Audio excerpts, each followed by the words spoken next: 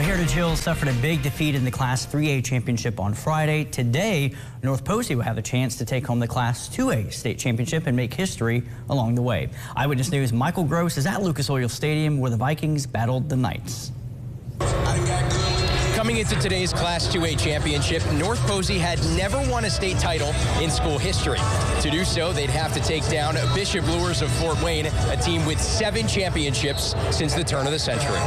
Last time the Vikings were in this game, it was 2005. The Knights just 3 years ago. First series for North Posey, 4th and 2. Liam Stone on the handoff, but Luers making the stop to force a turnover. 2 plays later, Knights quarterback Cohen McKenzie dropped a ball right in the breadbasket for Wes Javins. He was short of the goal line, so Mickey Daring punching in the first touchdown. Luers strikes first. How does Waylon Shank's team respond? With a Jackson Graff interception on the next drive. That set up the Vikings in great field position, but it would only end in a field goal. Caleb Herkey, the senior, striping it through.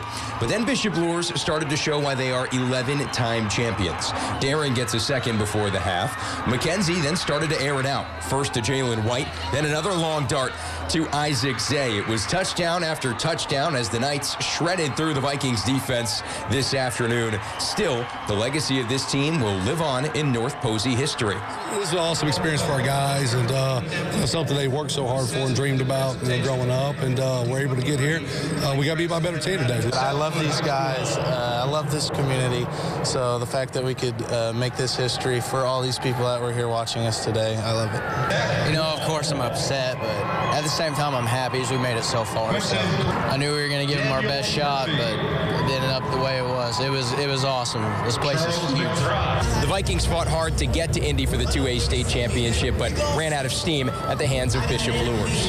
Despite the loss, still a season full of pride for North Posey. At Lucas Oil Stadium, Michael Gross, Eyewitness News.